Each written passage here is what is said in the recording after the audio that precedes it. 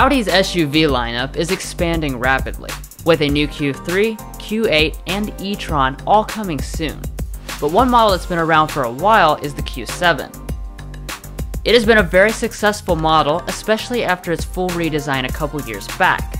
And now for 2019, we've got a few updates inside and out to keep things fresh. Special thanks to our friends at Audi of Lexington for providing this fully loaded Prestige Q7 in Glacier White Metallic. And if you're in the market for any new Audi, be sure to stop by their dealership or visit their website, which we provided a link to in the video description. So with that said, let's go ahead and see if the Q7 is still one of the best products in the class. So getting started with the exterior, the Q7 was fully redesigned in 2017, so the styling is pretty much in line with all the latest models. The signature single frame grille is unaltered for 2019, with all models coming standard with this matte silver finish. However, there is also the option to black everything out with a titanium black optic package on Prestige. And then turning to your headlights, we have the very modern full LED setup that comes standard on Prestige, while the two other trims come with xenon HIDs instead. Fog lights are built into the main unit, and those black circles are for your safety systems. Around at the side, it's got a surprisingly sporty design, and looks smaller than rivals even though it's actually larger than the Volvo XC90, Acura MDX, or Infiniti QX60. And then around back, most of the signature Audi elements are on board, like the clamshell tailgate and dual horizontal exhaust outlets. But you will have to live without the dynamic turn signals that most of their other models have. And while we're back here, I'll mention the tow ratings of 4,400 pounds with the 4-cylinder and 7,700 pounds with the V6, so long as you get the towing package. So overall, the Q7 is still a very handsome SUV that expertly rides the line between aggression and sophistication. While the general styling doesn't change for 2019, you do still get some all-new wheel options. Now we have the familiar 20-inch 10-spoke alloys that are probably the most common selection, but you can now get some new 21-inch wheel combinations. Otherwise, the Premium and Premium Plus come standard with plain-looking 18-inchers. Checking out the mirrors, they are heated and power folding for all trims, but you will need to get at least the Premium Plus for auto dimming and blind spot monitoring with rear cross traffic alert. But for 2019, the entire driver's assistance package is now standard on Prestige instead of an extra cost option. That will give you active lane keeping assist, auto high beam headlights, and adaptive cruise control with traffic jam assist. While some of the rivals do give you those features standard, it is still nice to see them included on more trims. Finally, wrapping things up with the outside, all models come with silver roof rails, as well as a 22.5-gallon fuel tank. That's good for a 495-mile range with the 4-cylinder and a 473-mile range with the V6, both running on premium fuel.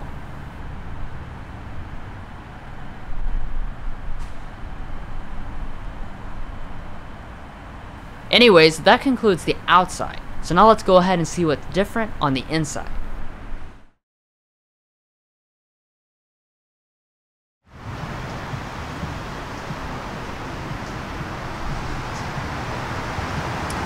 So like pretty much every Audi, you do have a standard smart entry system, and it does come with this really nice looking key fob with real metal trim along the bottom. And then to get inside the vehicle, there's a sensor behind the door handle, so all you have to do is grab it.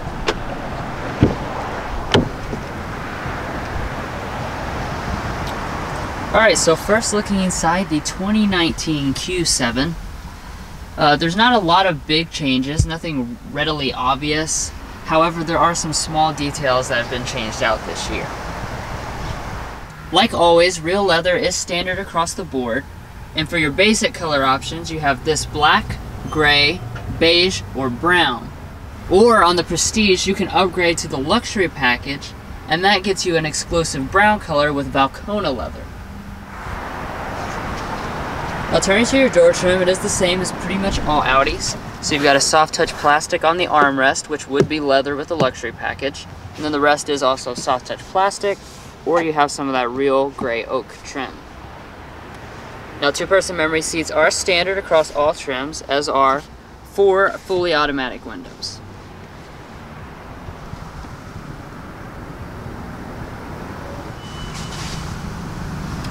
Coming to the seat here, it is 12-way power adjusting on the Prestige trim compared to 8-way power adjusting on the 2 lower trims.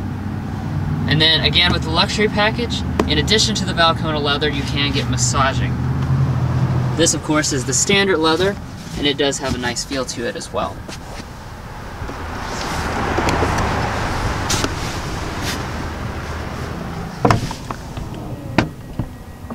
And I don't know if you can see that, but that was your soft closing door, so if you fail to close it on the Prestige trim, it will go ahead and pull it closed for you.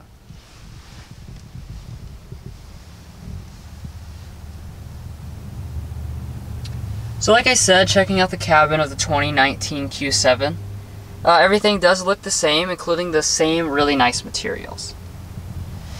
So up top you've got a soft touch plastic, and then that goes down to a generous amount of real wood trim and piano black trim above that. And then that same pattern mirrors itself for the lower areas. So you've got piano black on the right side and then gray oak on the left side. Now I will mention a lot of Audis include leather trim down here on the Prestige trim. However, this model, it still requires you to get the luxury package. Now to start the vehicle, of course, you do have push button start up here in the traditional spot, so you just press it to go.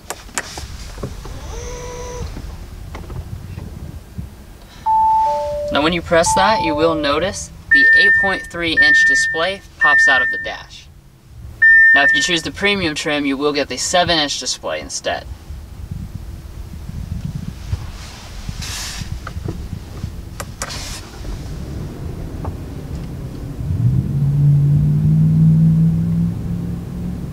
Now one of your big benefits of going for the Prestige trim is that you've got the standard Audi virtual cockpit. Now this is the same as you've seen on many other Audis.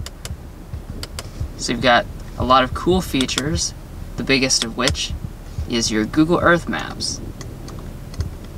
So as you can see, this is very cool and very detailed as always, and continues to be something that rivals don't have. Now backing up to the steering wheel, you have electric power steering fed through this thin-rimmed leather-wrapped wheel. You have the standard fare buttons. These are pertaining to your virtual cockpit. And then on this side you've got your steering wheel heating, which is optional through the cold weather package, and then a few other buttons. Rain sensing wipers are actually standard across all trims. And one thing you will notice that is new for 2019 is that the Prestige trim now comes standard with the full driver's assistance package that used to be an extra cost option. And that does include your radar cruise control, various other safety systems, and even the traffic jam assistant. Alright, so now let's go ahead and talk about storage, where the Q7 has a class competitive amount. Starting out here at your center console, as you can see, it does split into 2 sections for independent adjustability, and then you can just raise it up to see the actual storage itself. Now this is changed for 2019, since on Prestige trim, you've now got a wireless phone charger in here. So you can just stick your phone on there. Just one thing to be aware of is that if your phone is large, like mine is, this is 6.2 inches, it may not fit properly. Of course though, if you have any trouble with that, you've still got your traditional 2 USB ports and an aux jack. Then as far as other storage, you've got another big blank area here, as well as a small storage bin up in the front with a 12-volt outlet. Now part of the reason Audi has been able to give you so much storage is this electronic shifter. So for drive, you just pull back, and then you can press over to the right to shift manually here, or via the paddle shifters. For reverse, you just go the opposite way, and when you pull it up, you will find a 360-degree camera standard on the Prestige trim. Now this is a really nice camera setup, especially since you have several different views. So you can switch to like your front view, as well as make the 360 view bigger and then have a visualization of the parking sensors. And then finally for park, all you have to do is press the P. And you do have an electronic parking brake as well. Alright, so now let's go ahead and sample the audio system. Now this is the middle option that comes on the Premium Plus and Prestige. It is a 19 speaker Bose Premium audio system. On the base model you get a 10 speaker setup, and there's even an optional 2000 watt 23 speaker Bang & Olufsen system available for $5,000.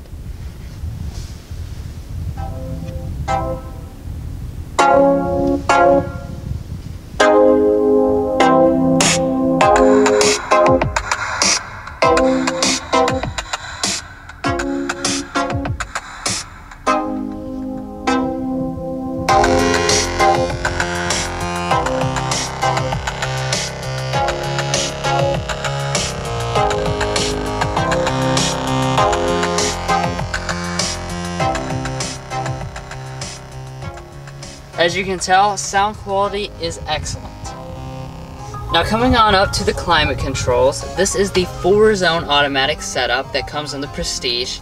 However, the Premium Plus and Premium come with a 3-zone automatic setup.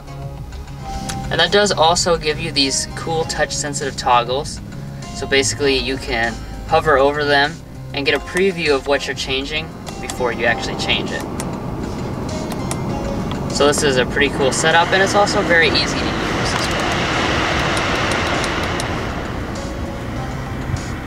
well. Off to the side of those controls, you will find 3-stage heated seats on all trims, but 3-stage ventilation is standard only on the Prestige or optional on the Premium Plus.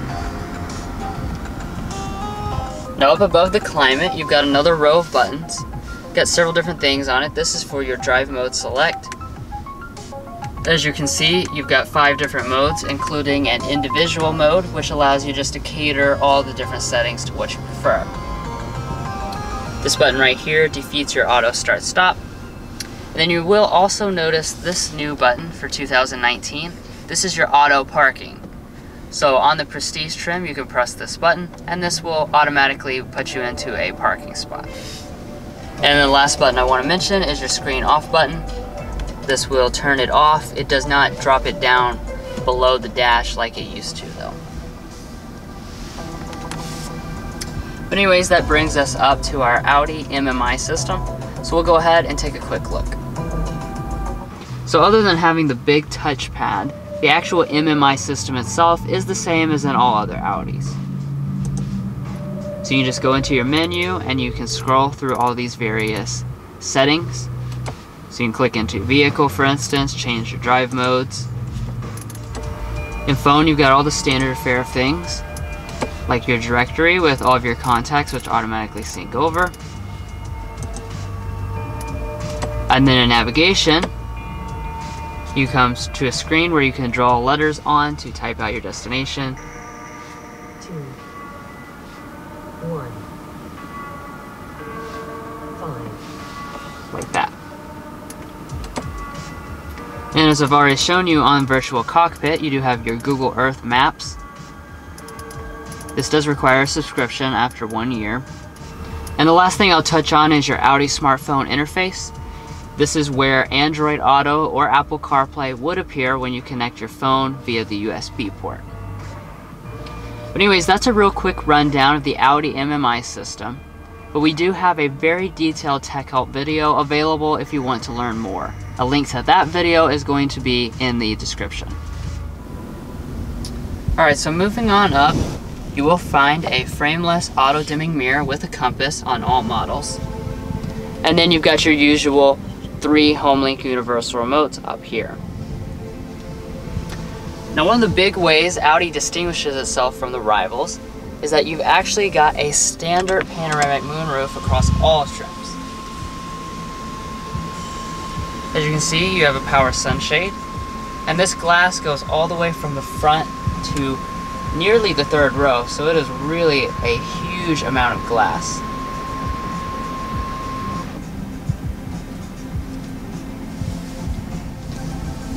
And then of course the front portion does open up just like a traditional moonroof.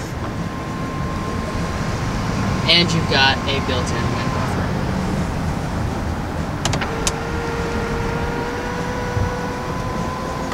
So overall, even though the Q7 has been left mainly unchanged for 3 years now, it's really hard to find anything to complain about. This is still a really luxurious and high-tech space with all of the features that you could possibly want and plenty of space for the entire family. So overall, I'm still very impressed.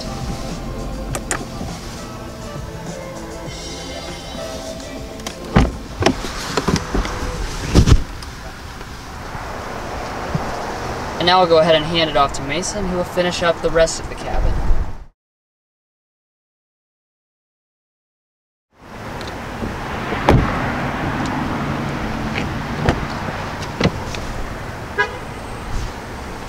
Now, as far as rear space is concerned in the 2019 Q7, you're going to find 38 inches of both leg and headroom. That does place it above main rivals like the Acura MDX and Volvo XC90. The seat is a really beautiful design, it's very comfortable, and it can also slide and recline.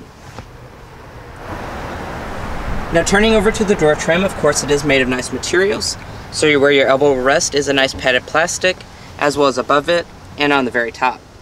Additionally, on the Prestige model, you will get rear window sunshades. Your door handle is a nice metal, and you do have some more of that wood trim.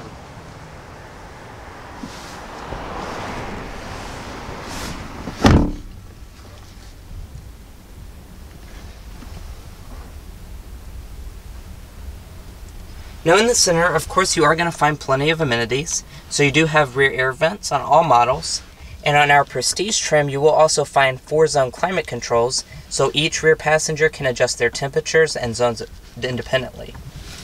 Now you just use these knobs here, and this will be for your temperature adjustment if the vehicle is on. Now below that, you will notice that we do have 3-stage heated rear seats as well, and that is included in the cold weather package. Down below that, you will find 2 12-volt outlets. However, you don't have any USB ports or a charging port or anything like that. Of course, you do have a center armrest. When you lower it down, it is leather wrapped, and you do have 2 pop-out cup holders.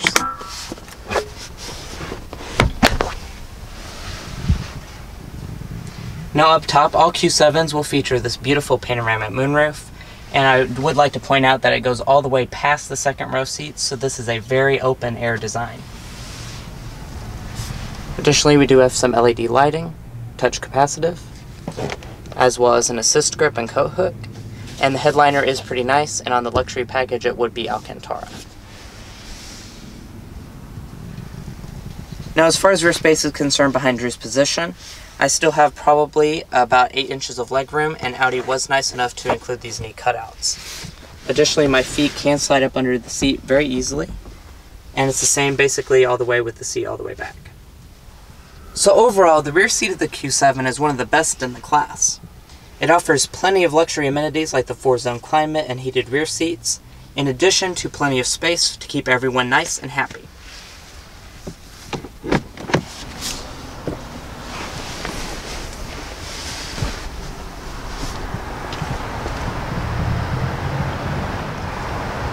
Now to fold the second row seats, it does require 2 different steps, so you just grab this little handle to pull the seat back. Now when you do that, you will find this other button, and you need to push down on that and pull up, in which it will detach the seat and make it fold right out of the way. Now in the third row of the Q7, you're going to find a class competitive amount at 29 inches of legroom and 36 inches of headroom. So let's go ahead and get back there and see how it is for a 5'8" adult.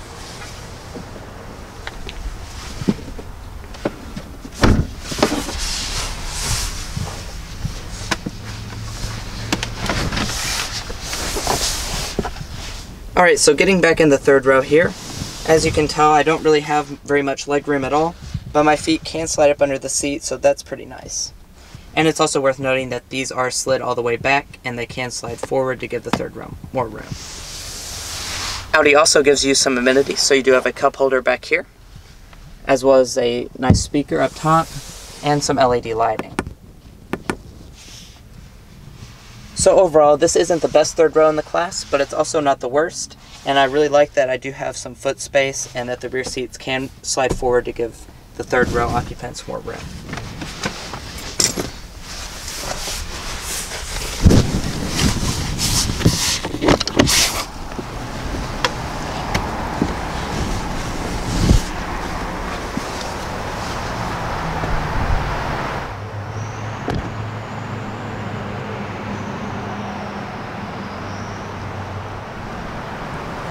Now coming around to the tailgate, of course it is power on all models.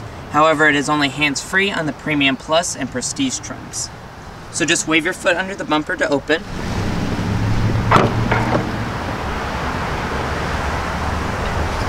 Now inside the cargo area of the Q7, you're going to find a class competitive amount of space. You'll find 15 cubic feet behind the third row seats, expanding to 38 cubic feet with them folded, and 72 with all the seats folded. That does place it about 15 cubic feet less than the XC90, but it's a little bit above the Acura MDX. Now we do have a power folding third row, so in order to fold it, just push these buttons. And it does fold nice and fast, unlike a lot of rivals.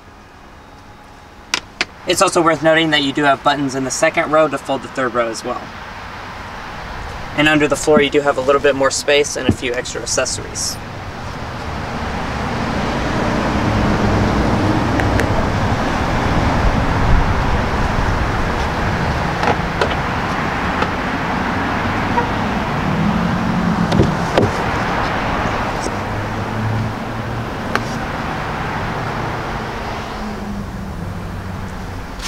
Passenger seat is that same leather design, and it is 12-way power adjusting on this model since we have the Prestige, but it does match with the driver's seat, so whatever driver's seat you have will also be the passenger seat. In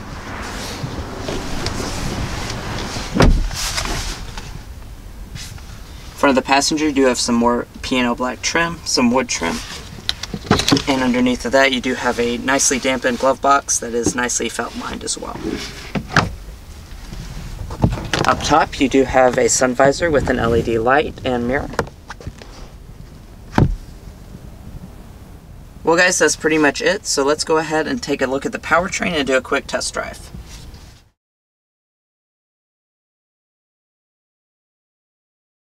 Alright, so for the powertrain of the 2019 Q7, nothing has changed, so you've still got two different engine options. On the low-end models, you start off with a 2-liter turbocharged 4-cylinder that makes 252 horsepower and 273 pound-feet of torque like it does in several other applications. However, that's not very common in such a big vehicle. Most people opt for the upgraded 3-liter supercharged V6. And that produces significantly more power at 333 horsepower and 325 pound-feet of torque.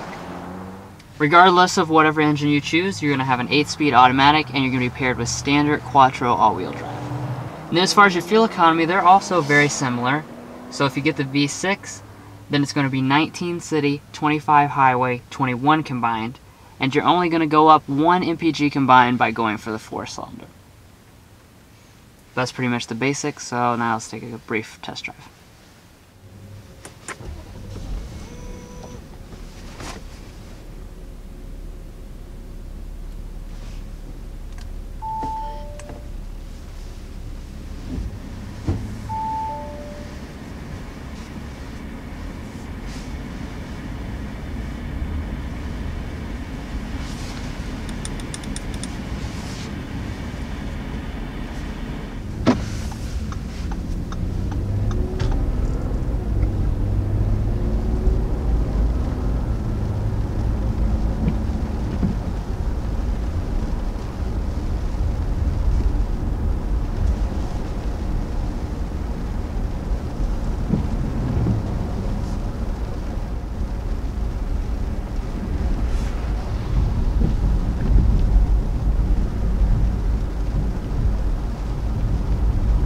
So setting off here in the Audi Q7, there's a few things I can tell right off the bat. First of all, it's really a smooth powertrain that feels plenty powerful. Unlike some of the rivals, there is not a V8 option, but I don't think you're going to be wanting for power. And the second thing is the steering. It is really tight. This car feels extremely buttoned down.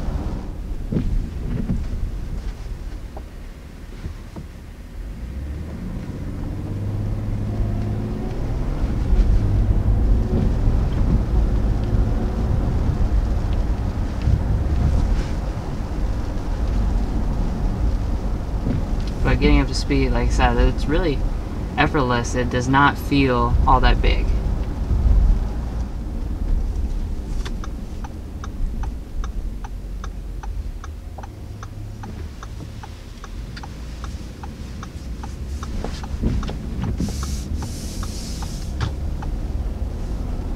Now we've got some drive modes that we can cycle through. That was individual, so I'm not sure exactly how that's set up. So we'll try dynamic and see if that changes anything.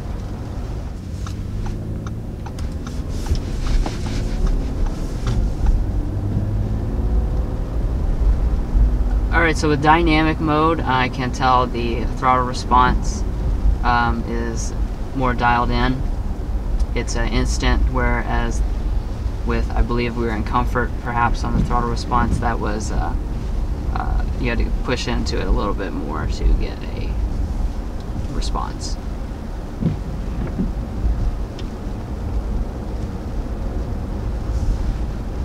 And you can tell, you know, we're kind of going around a city street here, kind of a lot of corners, and you can tell, like you said, the body roll is a lot less than any of the big three-row crossovers that we've been in before. You can just tell it feels more like a sedan than those vehicles did. They felt like big buses, and this does not feel like that at all.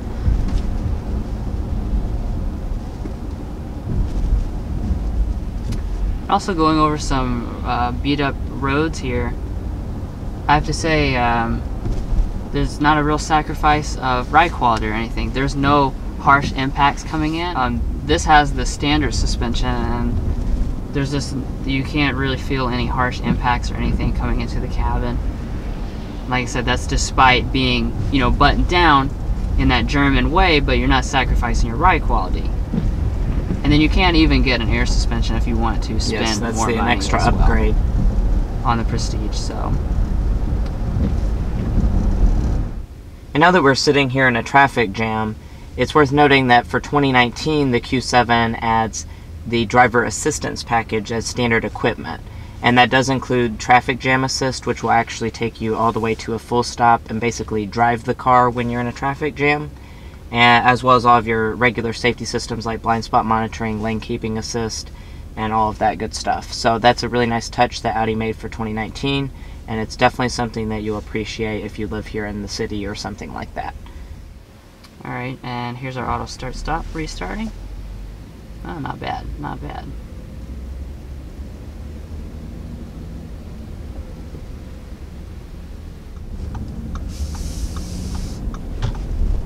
But overall, I really can't say enough positive about this driving experience. It's fantastic. You can definitely just tell the German influence. It feels like an Audi, even though it's a big Audi. It definitely feels like an Audi, and you haven't driven all the rivals or anything by any stretch of the imagination, but this is the best SUV I've ever driven in this size category.